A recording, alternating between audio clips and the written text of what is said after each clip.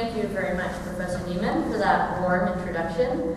Let me say that, just before I begin, it's about 7:07 now, and I know for those of you who would like to pray Maghrib prayer, that Maghrib begins around 7:20. Those of you who feel you want to pray, immediately right on time, you're welcome to quietly leave, go to the chapel, come back, but we'll be finished in time, I think, with my talk, to be able to leave afterwards and have a little break maybe between the lecture and question and answer. So it's up to your discretion. To begin, Bismillah ar-Rahman ar-Rahim. Islamic ethical reasoning involves bringing together information, values, and principles in the context of real human needs. The complexity of ethical reasoning requires the ethicist to be able to manage a great deal of information of varying importance as well as conflicting norms. Many scholars have stressed the importance of reason in Islam. Dr. Umar Abd-Allah, in his short paper, Living Islam with Purpose, says, "The authority of reason forms the foundation of Islamic theological and legal thought." Dr. Ibrahim Kalin explores the topic on a deeper level in his article and now short book, Reason and Rationality in the Qur'an, where he argues that reason is by itself neither a principle nor ground of knowledge, truth and rationality, because our epistemic encounter with the world takes place in a wider context of relations and significance. This context is the metaphysics of creation. In this lecture, I want to explore the way in which imagination, as a mode of thinking, relates to and forms an essential part of the reasoning process. Human imagination is both limiting and freeing as we contemplate the reality of the world in which we live and which we would like to see improved. The limits of our imagination. To begin our exploration, I am going to, perhaps surprisingly, tell you a joke I heard in Arabic from a former student about 10 years ago. Here it is.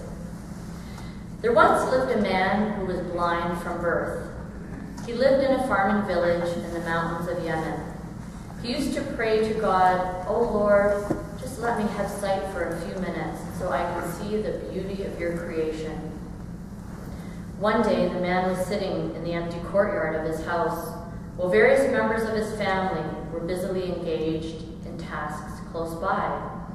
His wife was scrubbing clothes in the laundry tub beside the kitchen to his right.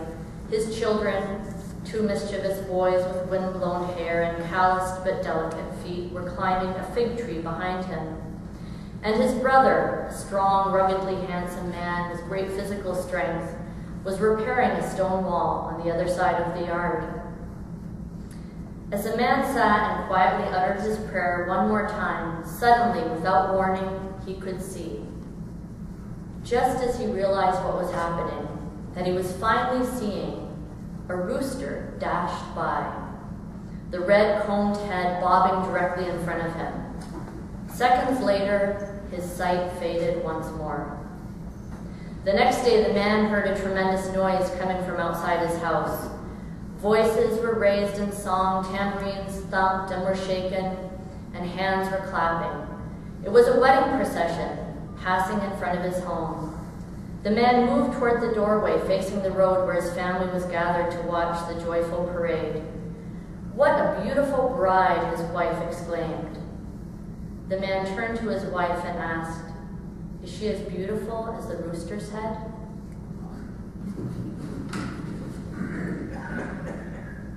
Now, while this was told to me as a joke, when I first heard it, it struck me as a kind of parable. Perhaps many of our jokes, before comedy was appropriated by the modern capitalist system as a product that could be extracted from its cultural and discursive context, more often used to serve such a purpose. Indeed, this joke seemed to me to be clearly rooted in an Islamic sensibility. The primary moral of the story is that human beings have extremely limited knowledge of reality. While sighted people have more knowledge of the visual world than a person who has had sight for only a minute of his life, in relative terms, when we consider the vastness of the earth and the universe, the difference in our knowledge is so minute as to make it irrelevant. Further, the story tells us that visual knowledge is selective, superficial, and can be limiting. It is impossible to see or pay attention to all the things that are even close to us. The blind man, when he has sight, sees the rooster, but not his wife, children, or brother. He does not notice the trees in the yard or the mountains surrounding his property. Similarly, every human being is limited in his or her perspective and attention. Finally, the man's experience of the visual world is limited to what he saw of the rooster's head. Now, this forms the basis for comparison for everything else in the world. Similarly, every human being has limited experiences of the world, but it is experience that greatly influences our convictions about what is possible or probable in the world. And just as importantly, experience frames any new issue or challenge that arises. This is a mental process that we cannot avoid initially confronting. Now, you may still be wondering what all this has to do with ethics. Perhaps the story seems to you to be more of a theological or a spiritual parable than an ethical one. What I need to emphasize is that when I am constructing an ethical response to a situation, the theological or spiritual teachings of Islam are the foundation for anything I am to build. This is what I believe Ibrahim Kalin means by the metaphysical context of reasoning.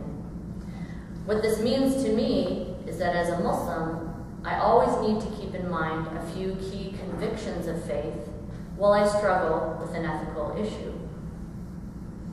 First, the conviction that I have been created by God with intellectual capacities. And here I use intellectual in the broadest terms to include reason, imagination, memory, and all other modes of thinking. And that if these capacities are not severely impaired or immature, then I am morally responsible before God. This is what Islamic scholars term taklif. Second, I am convinced from Islamic ethical teachings that humans are born without sin. Indeed, we are born with an instinct to recognize the divine. This instinct, called fitra, can be nurtured and supported by people around us, or it can be suppressed and distorted. Thus, while we are born without sin, we are born into history. If we are loved and nurtured well, then our instinct to know God will be the foundation for the development of moral reasoning. If we are abused and neglected, our moral formation might be distorted or impaired. Third, as a human being, I am completely and utterly distinguished from God who created me by the fact that God is omniscient, and I have exceedingly limited knowledge. The moral of our rooster story. I can never claim to know all the reality of any situation. To claim such knowledge is heresy. Fourth, I am convinced that as a human being, my reasoning is fallible in all things. Only knowledge that is conveyed from God through a flawless means of transmission is certain. Thus, the Qur'an and verified prophetic teachings yield certainty. Extracting rulings from these ontologically unique and flawless sources of knowledge, however, in the vast majority of cases, yields only probable knowledge. This is because in examining any issue, we are normally faced with sources that are linguistically ambiguous, or apparently in conflict with other sources, or were revealed in a context that seems to limit its application, and we can disagree on the extent to which the context does limit or expand the application of a clear verse. Now, both Shiite and Sunni schools of thought have had a mechanism for making some probable rulings certain. Shiites posited the infallible Imam, whereas Sunnis look to the consensus of scholars.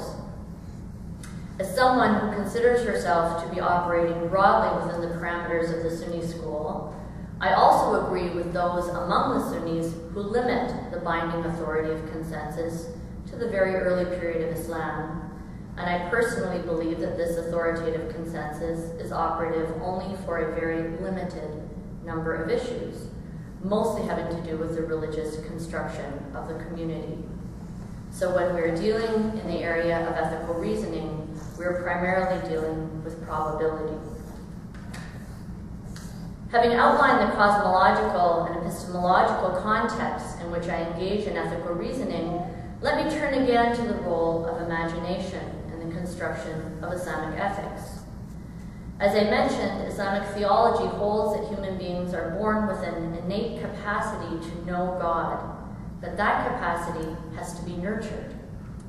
It is the individual duty of parents or guardians and the collective duty of society to provide an effective environment of moral formation for children, so that by the time they are physically and intellectually mature, they will be ethical adults.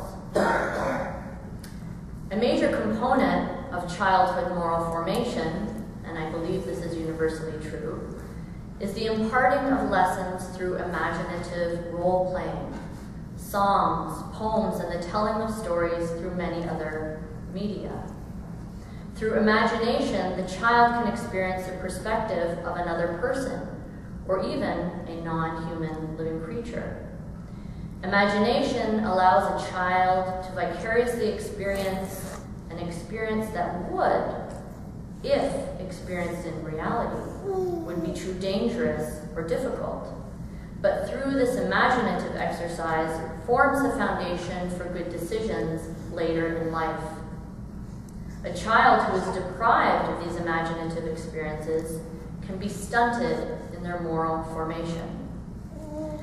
Of course, it is not only children who need moral formation. We adults, in the face of our own selfishness, as well as the forces of negativity that we face in our lives, need the foundations of our moral formation continuously bolstered. As Muslims, we turn to the Holy Qur'an and the teachings of the prophets to do this.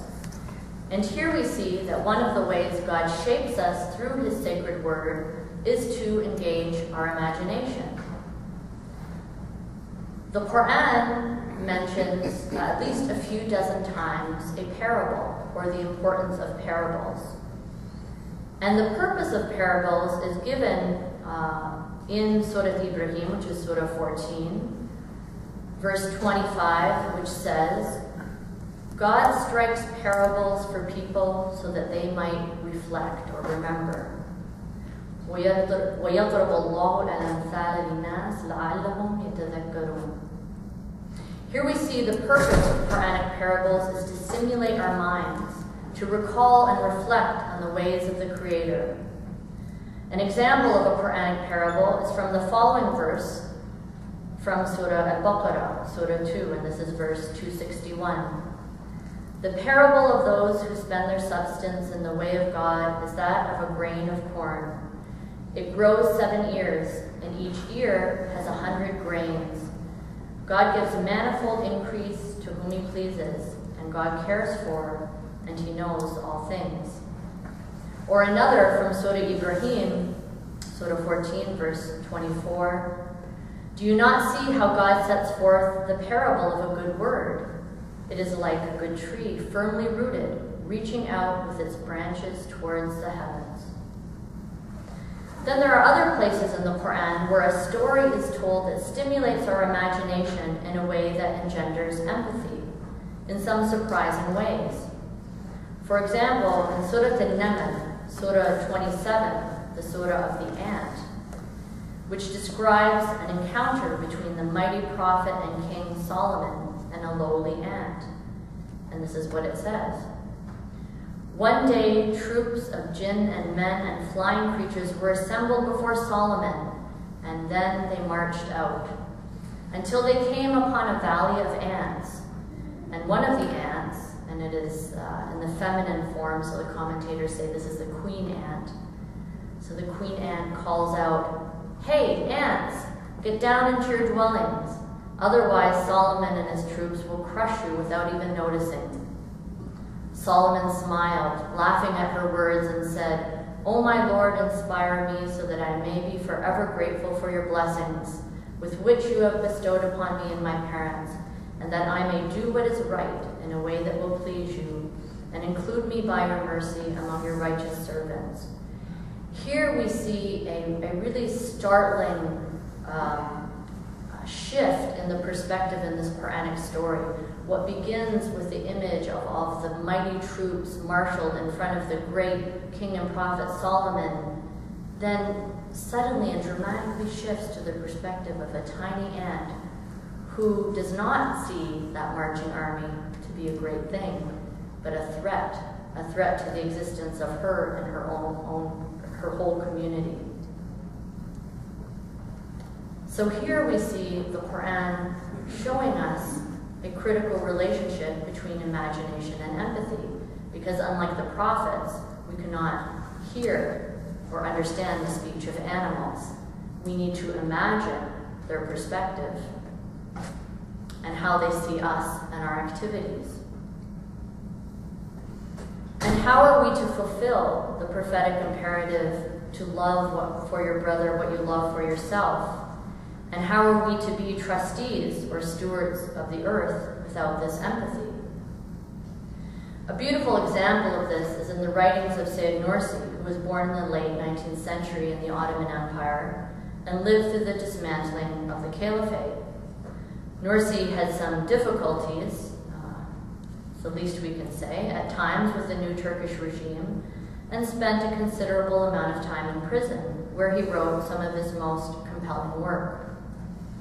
Nursi was keen to demonstrate the continuing relevance of the Qur'an in a secular age, and in an often charming way, linked his own experiences and understanding of science and nature to revelation. Here, for example, he uses the setting of his imprisonment to discuss a Quranic verse that emphasizes the unique creative power of God and the need for humanity to live in harmony with the rest of creation. And this is what he wrote. "It was almost the time when the flies are discharged from their duties in autumn. Because of the insignificant annoyance they give, some selfish humans applied insecticides to our prison cell to kill them. This aroused acute pity in me. However, the flies, in resistance to those humans, multiplied even more. There was a clothesline in our cell. In the evening, those tiny birds would be lined up in an orderly fashion on the line. One day, my friend, Suleiman Rushdu, rose to hang up the washing, and I said to him, 'Don't bother those tiny birds, hang it up somewhere else.' He replied, 'We need the line, let the flies find somewhere else for themselves.' Anyway, in the early morning, a discussion started in connection with this small incident about little creatures like flies and ants, which exist in great numbers. I said the following to them: the species which exist in multiplying great numbers have important duties and great value. Like an important book whose copies are multiplied because of their significant duties, the all-wise Creator greatly multiplies these tiny missives of divine destiny, these words of divine power. The wise Qur'an announces, and here he quotes Surah Al-Hajj, Surah 22, verse 73, "O humankind, a parable is struck," another parable, "so pay heed to it. Those whom apart from God you deify and invoke will never be able to create even a fly, even if all of them were to come together to do so. And if a fly snatches away anything from them, they cannot recover that from it.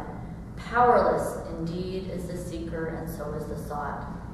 That is to say, Nursi goes on, the creation of flies is such a miracle of the Lord's creativity that if all things and beings to which creativity is attributed were to come together, They would not be able to create even a fly. They would not be able to imitate the miracle of the Lord. And then he says, "Oh, you egotistical human being, apart from the thousands of instances of wisdom in the life of flies, consider only the following small benefit they provide for you and abandon your hostility to them. In addition to keeping you company in your solitude and loneliness when in exile, they prevent you from falling into heedlessness or confusion of thought. You see how their delicate manners and their washing of their faces and eyes, as though taking ablutions, they teach and remind you of human duties, such as cleanliness, performing the prayers, and taking ritual ablutions."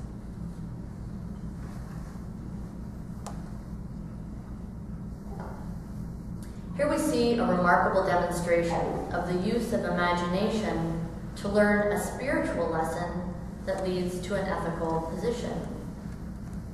First of all, Nursi goes beyond his narrow personal perspective, and even the perspective of his species, that is human beings, and looks at things from the fly's perspective. He has acute pity for the flies who are being poisoned. This leads him to take the ethical position that his prison companion should not use insecticide. What is very interesting to me here is the way Nursi is able to bolster his ethical argument through a further exercise of the imagination. I think I could be fairly certain in saying that most Muslim scholars in such a case would apply the ethical principle, harm should be removed, to justify killing the flies. After all, these people are already in prison, suffering significant hardship. I would imagine that their desire to remove the flies from their environment could be understood to reflect a true need on their part. But in weighing needs and benefits, Nursi does not forget the spiritual benefits. Could there be a spiritual benefit in allowing the flies to remain? Nursi discovers this benefit through his imagination by seeing the flies' movements to mimic ritual ablution.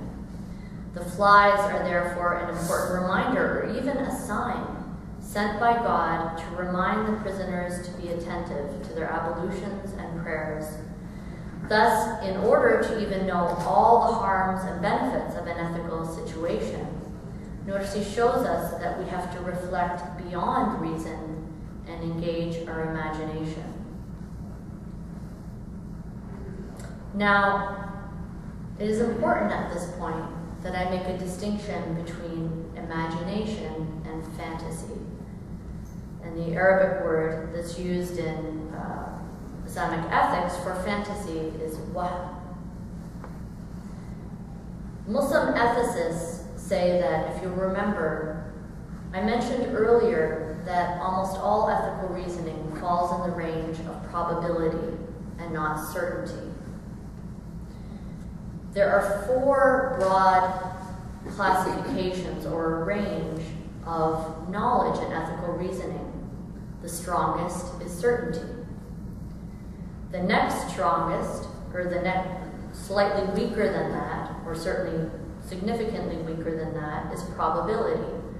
Probability where there is a confidence that the decision being arrived at is the correct one, but there is a possibility of being incorrect.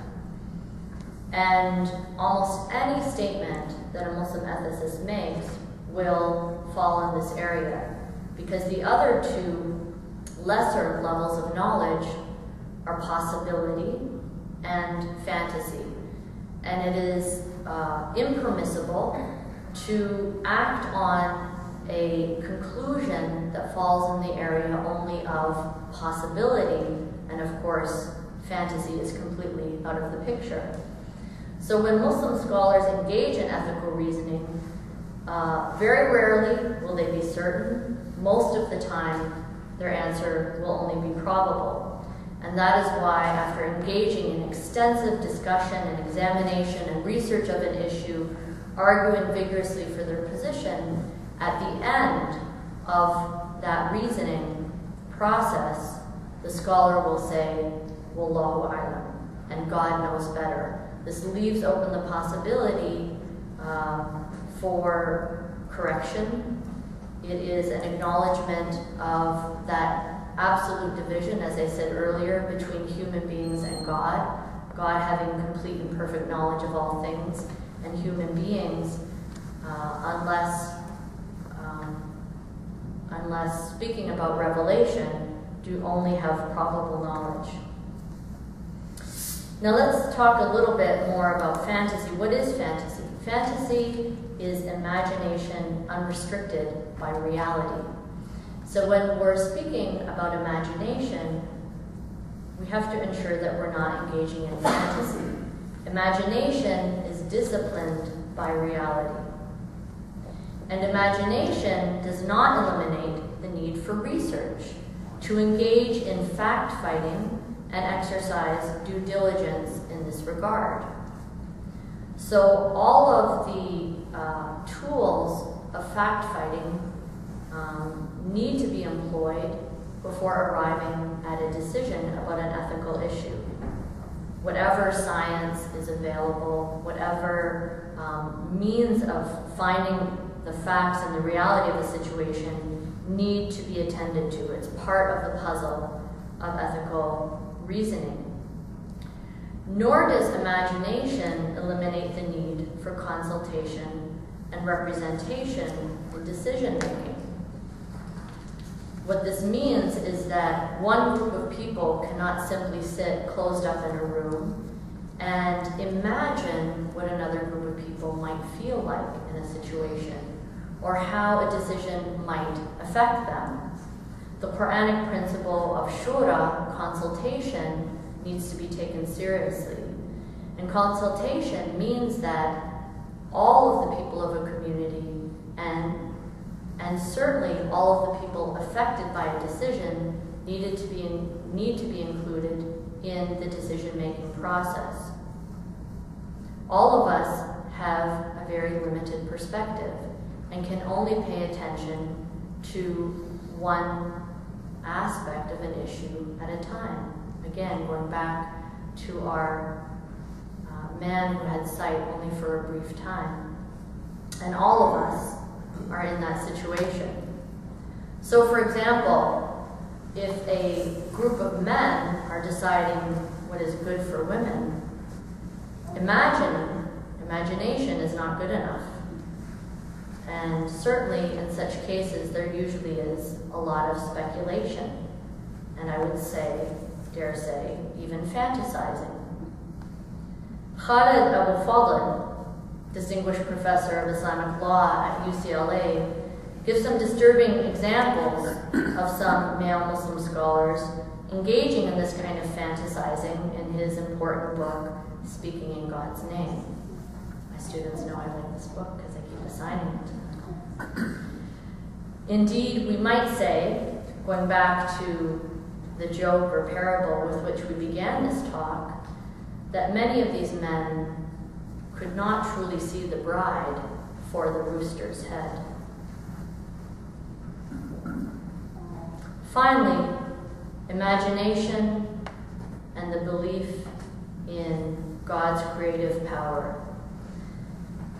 When it comes to social divisions, communal divisions, sectarian divisions, hostility that forms between people and groups of people, it is very easy to fall into the conviction that people will never change, that situations will never change, that hostile communities will eternally be hostile. And here again, the Qur'an guides us to look at things another way. The Qur'an says, it may be that God will create affection between you and those whom you now consider enemies. God is all-powerful, and God is all-forgiving, oft-forgiving, and most merciful. Now here is an opportunity for thinking about things differently, imagining things differently. Because it may be that all facts on the ground, that all indicators, real indicators, show us that there will be no end to hostility soon, and there may be no way out of a situation that we can see. But here the phrase, whom you now consider enemies, is very important. The Qur'an does not call these people enemies, but they are those whom we perceive to be enemies, reminding us that there's a difference between perception and reality, and that what we see is very limited and a narrow part of the reality of God's universe. So even if we can't imagine or see currently any way out of a situation of hostility, we need to engage in an imaginative exercise about that day when we will no longer be enemies. Indeed, there will be affection between us, affection and love. So we remain open to the possibility of a better, more peaceful world, and having friendly relations with those who are hostile to us and to whom we are hostile. Because we believe that God indeed has the power over all things and can transform hearts full of hate into hearts full of love. So here again, in the end, is a theological and spiritual foundation for ethical reasoning. Without that foundation, we will be trapped in our very narrow, superficial, and limited understanding of the possibilities for humanity. But with that foundation, we will be open to many things that are simply with our reason and our vision, we are unable to see. And that, I would dare to say, is part of the goal, a major goal of revelation. Thank you.